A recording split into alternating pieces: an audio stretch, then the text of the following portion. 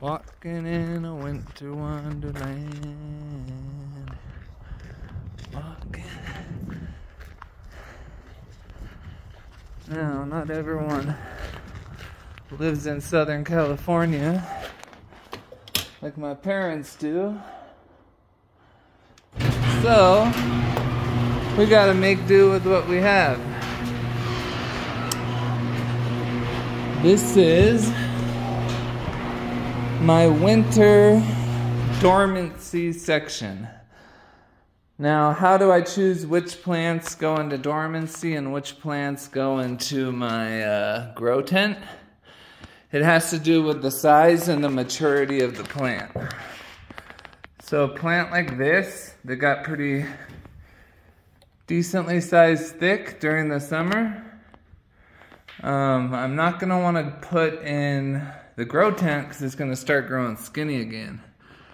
Whereas now it's starting to fattening up. Now this isn't the best example because actually this plant is a Vari peruvianus. A couple people have it that I've sent to, but those are the only people I know of that have this plant. Pretty unique. You'll see it's not all green on the top. Still varied. It just has more green than yellow. It's probably like 60-40 or 65-35, which is perfect for California. Because what we want is we want this plant to grow until it flowers. Then I'll be able to put this variegated DNA into my other plants and get some sick hybrids. So yeah, I'll be cutting this one actually as winter comes to an end, probably a month or two early. Cut it about right here, I'm thinking.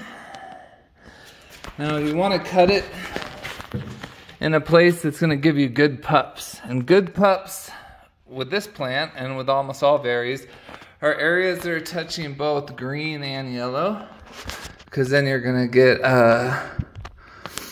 marbled plant. If it comes out of a just green area, like let's say I got a putt from here, chances are it's going to be almost all green. And I have one of those as an example right here. Now actually underneath the soil there's a 1/2 inch of Vari, but the rest of it, you can see it's starting to get a little different color up top. But this is what they can look like if they come out of an all green area. So you want the pups to come out of a marbled area. So I'll probably cut it like right here at a downward angle. That's a good 13, 14, 15 inches, maybe a little bit lower. And then I will be rooting it, growing it out here during the summer, and then sending it down to SoCal so it can get real big. And eventually send back up here because they actually flower better up here than they do down there. This Trichocereus flowered probably 15 flowers over 2 years. I have some Trichocereus times KC seeds, and I also have Trichocereus times Juano boss seeds. And last year I have some more seeds from that plant. And a couple sun goddesses on the end. Tig times Len. No, Psycho times Tig times Len. Haven't been super blown away by this plant. If it doesn't grow out into something pretty, I'll probably just let these pups grow and throw them in as a freebie with a sale. 90% of my plants are down in California. I have a 10-foot Sarah Blue, along with like 50 other really nice clones that are a lot bigger than these. These are just the ones that I'm kind of like preparing to go to Cali and deciding whether they make the cut. This one will definitely be going down there. This is a land-raised Pacanoy from Juarez in Peru. It was collected, it's not a seed, it was an actual plant collected right outside of the town of Juarez by Jelly Button. And it's a nice plant. Here's another straight out of Peru. This one was seed grown. This is a JNG 63. Death Falls Pachanoi OP. JNG 64. Now that 64 area has to do with what part of the country he got the plant in. And from what I've told, the 64 has a lot of blue Perus.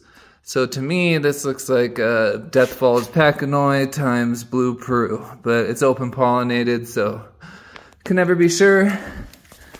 Next to that, we got a Kenny, Pachanoi Kenny. Don't know too much about this one. Just that it's in a lot of people's collections, or a fair amount. And it's kind of just like your common non-PC Pachanoi. I forget how I got this one. Next to that, we have a King Henry. I bought this as like a bundle. Another non-PC Pachanoi. A little bit less classic of a look, a little more unique. I like this one. Up here, we got an Icaro DNA.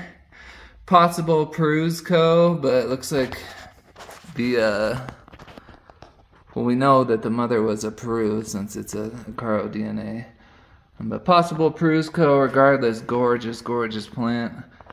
I think I'm going to be cutting and giving away or selling one of these pups because it's just not growing as fast as it should be. This is like 2 years of growth. With one pup, I think it would grow a lot faster. We got a Dr. Funkenstein here. This looks like next year this is the area that's really going to be taken off. So if you can imagine, I expect it to be kind of like out to here by next year. And then each one of these little bumps can also grow upwards. So this will be a very interesting plant next year. We got a Vari da Costa. So da Costa is a New Zealand Pachanoi. This is a variegated version of it. Well, what else we got? Bart times Old Man. This one will be going down to Cali. Beautiful short spine Peru. Who knows, may even get a name someday if it grows big enough. Scopulicola eniugh. And what you'll notice is none of these are etiliolated. Or, I don't know how to pronounce that, but because they're out here in the garage. The garage is just getting barely any direct light. And it's between 25 at the coldest and probably 55, 60 at the warmest. And it's pretty rare it gets that warm. So it's a perfect dormancy area. Yellow submarine on a beat up PC, but a big one. Neon. Been having trouble getting this neon to put out some more green. Hopefully it does next season. We got a SSO1. I had to do a bug boomer to get a legit SSO1. We got an OTB Bridgesy, Old Town Bridgesy, also known as Old Thorny Bastard. Probably the pride and jewel of the plants out here, the KR04.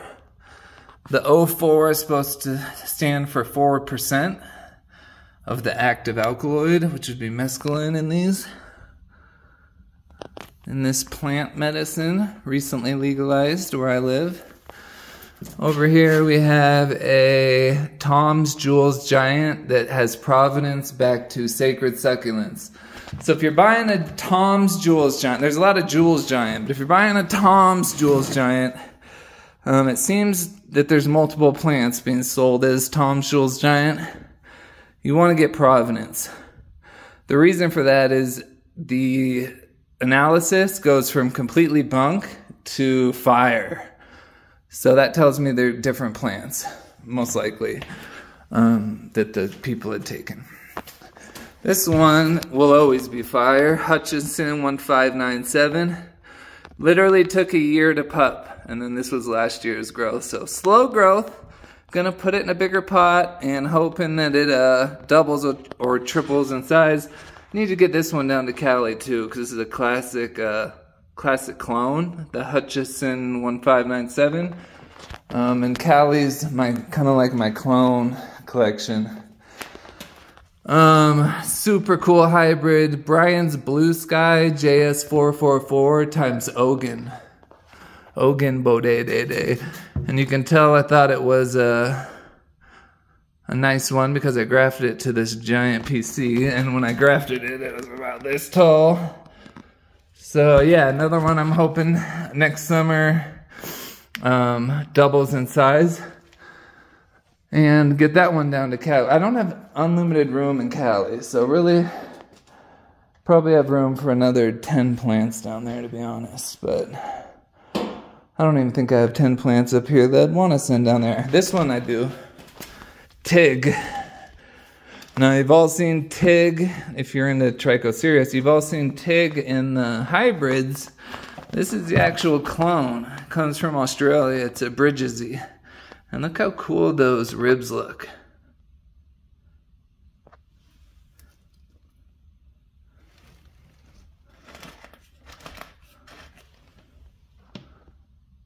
The bottom is frost damage. If you're wondering, what the hell is all that black stuff? No, it's not mold.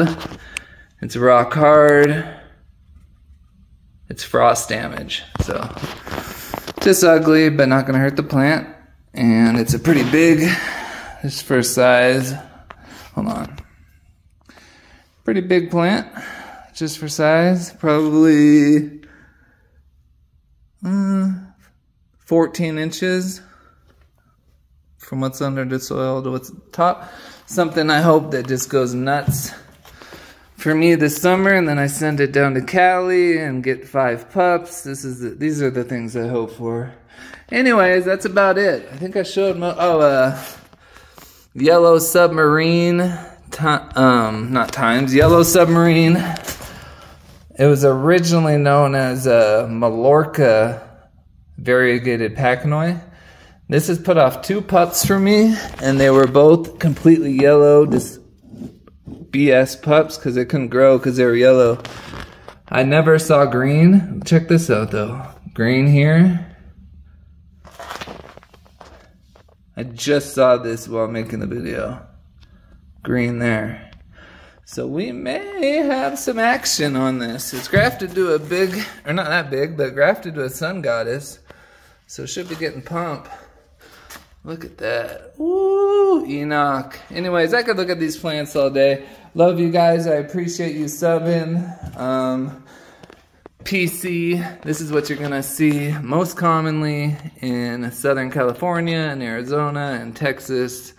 You don't want to pay a lot for these. You can get these for $10. You can get these for really cheap. What I plan to do is let this grow to about here. Then I'm going to cut it and graft something real special to the top of that, because this is new growth, so the scion is going to be nice and soft, not all woody like down here. And it's going to then have this, it has a massive root system, and all of this plant is going to be able to suck up UV and put that power into the graft. That's my master plan. I need to get something special and not too big to graft on top of here, but that's probably going to be happening next summer. Last but not least, from this plant, we have a landfill times Bridgesy to the 3rd power. This was a 1 inch tall seed grown about 1.5 years ago. Anyways, let you guys go. Happy holidays. I always say I'll let you guys go, and then I don't. So, last but not least, the plants that are rooting. So I always end up buying plants during the winter that I shouldn't, or late in the season. This one's actually going to be going out to the garage for dormancy. This is a shaman's garden. It showed its first root, I would say, about a month and a half ago. And I've been watering it, letting it dry, watering it, letting it dry. And as you can tell, this window gets a lot of sun. So they don't etiliolate if they're in this window, and I keep the house pretty cool. But this one has enough roots to where it's gonna go out in the garage for the end of the winter, probably in about a week once the last watering dries. And then I'll take